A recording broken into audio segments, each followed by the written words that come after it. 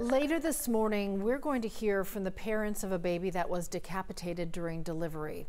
The Clayton County Medical Examiner has now ruled that death a homicide. It happened last July at Southern Regional Medical Center in Riverdale. 11 Alive's and Jerry Carnes is joining us with the latest on, Jerry, what's a complicated and really difficult investigation into a baby's death. That's right, Cheryl. Good morning. Two separate autopsies and multiple agencies have been involved in this investigation that has lasted nearly 6 months. Now, the parents of baby Trevion Taylor are ready to speak. We have to warn you that some of the details of this case are extremely disturbing. Horror at the hospital.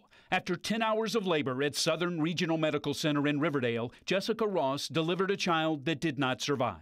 It was 3 days later before Jessica and her boyfriend, Trevion Taylor, found out that their child was somehow decapitated during delivery. The family quickly hired an attorney. This young couple just suffered one of the worst losses any human beings could ever suffer.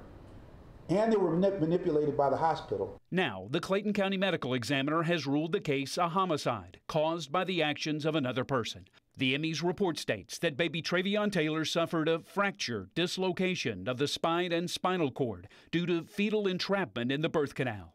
The 6-month investigation included consultations with 2 independent OB/GYNs. Shortly after the family filed a lawsuit against the hospital and a doctor, Southern Regional Medical Center issued a statement saying it had taken, quote, the appropriate steps in response to this unfortunate situation, adding the doctor named in the lawsuit was not an employee of the hospital.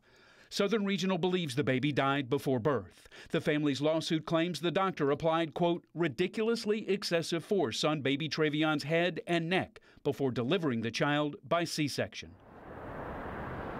And the medical examiner's report does not name anyone as responsible for the death. In their lawsuit, the family says that the hospital kept the manner of death secret from them and that they didn't find out until they were told by the funeral home. Back to you. All right, Jerry, thinking of that family this morning, that is devastating.